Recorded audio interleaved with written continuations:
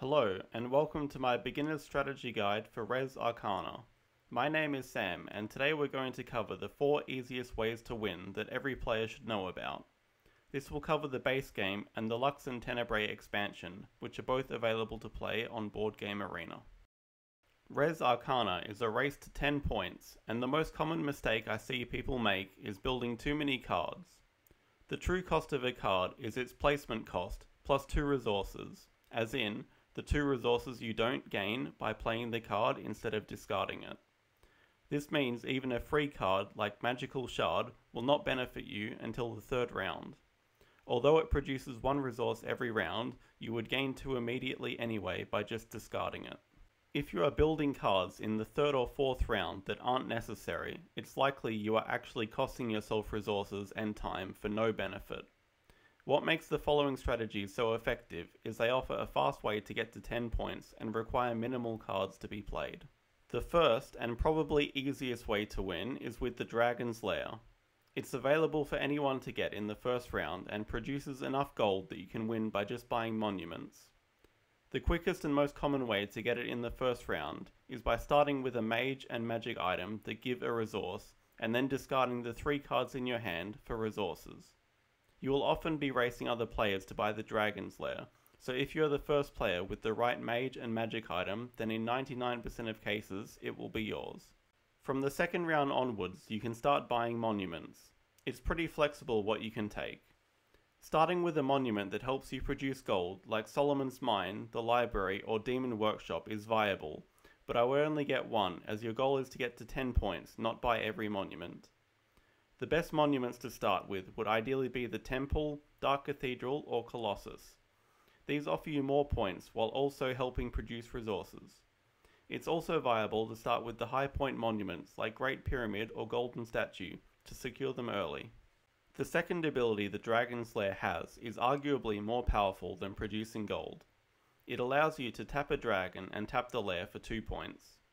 As the lair provides a discount on building dragons, this is very easy to do.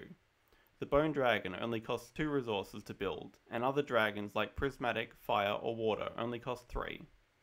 Having a dragon is not necessary to win, but will help speed up the game. When playing with the lair, always look to take Reanimate.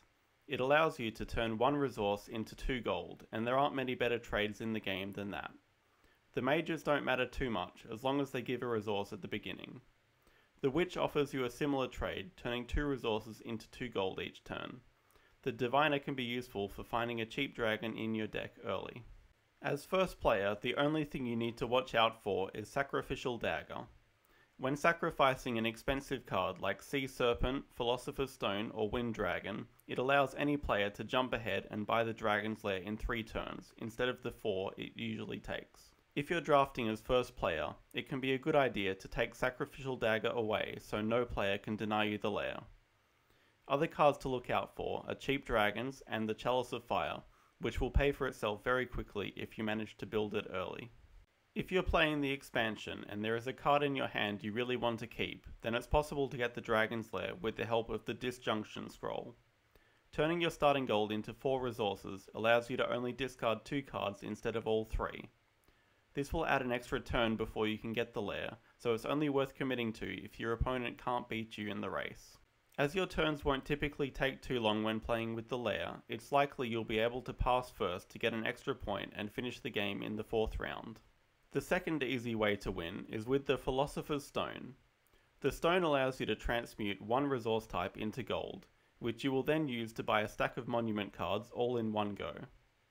As the stone gives you 1 point itself, you'll probably need 4 to 5 monuments to reach 10 points.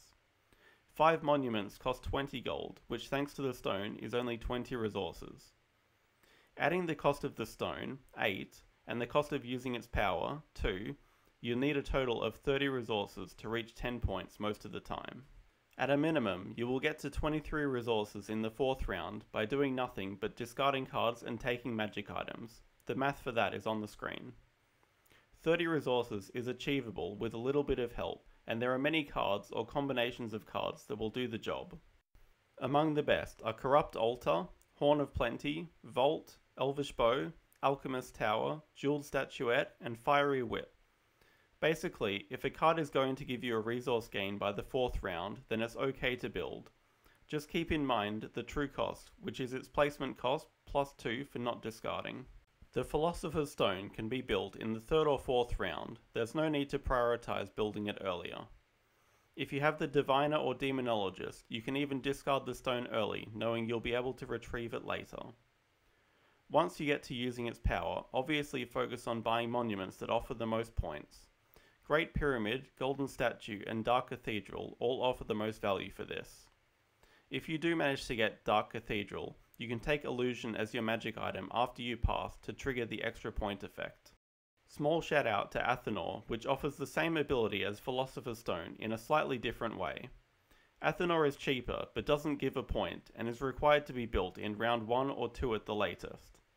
This makes it less reliable, as you're not guaranteed to have it in your opening hand, and the upfront cost can hurt when you're trying to build your engine. However, it's still a quick and viable way to win in a lot of circumstances. The third easy way to win is with the Catacombs of the Dead. Getting this place of power in the first round is ideal, and the easiest way to do so is with the Transmutation magic item. Transmuting your other starting resources to black allows you to have enough to afford it by discarding your entire hand. If your mage is the Witch or Necromancer, then you only need to discard 2 cards from your hand. It's also possible to build Jeweled Statuette first, while discarding your other 2 opening cards, which would be the perfect situation. The Catacombs are fairly flexible, as they don't need any investment to generate points. If bought in the first round, and you assume the game will last for 4 rounds, then it's producing 4 guaranteed points for only 9 resources, while also producing 3 black itself. How you get the rest of the points is up to you. Reanimating the Catacombs with either the magic item, Witch's ability, or Chalice of Fire all become very cheap ways to get additional points.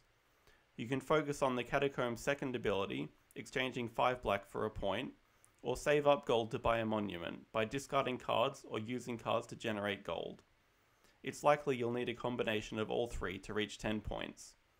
The Catacombs give you a great head start with cheap and reliable points. The fourth and final easiest way to win only applies to the expansion, and it's with the Temple of the Abyss. If you have 3 demons, it becomes completely broken, but even only having 2 can be a real headache to come up against. Its true strength lies in the fact that the place of power itself doesn't need to be tapped to score points, only the demons. Having multiple demons, or even the illusion magic item, allows you to get multiple points each round for little cost. This trait of not having to tap the place of power is only shared by the Dragon Aerie, which is completely outclassed due to the much higher cost of dragons. It's not necessary to buy the temple in the first round. The only risk of not doing so is someone else racing you for it, but that can be hard to predict. Instead, it's usually better to build demons first. Homunculus is the best demon for this, offering you a discount on all future demons as well as some much needed resource production. Vortex of Destruction is a bit more expensive, but also offers constant resource production. Cheaper demons like the Chaos Imp and Cursed Dwarven King are also good options. Aim to buy the temple in the second round and start tapping your demons for points.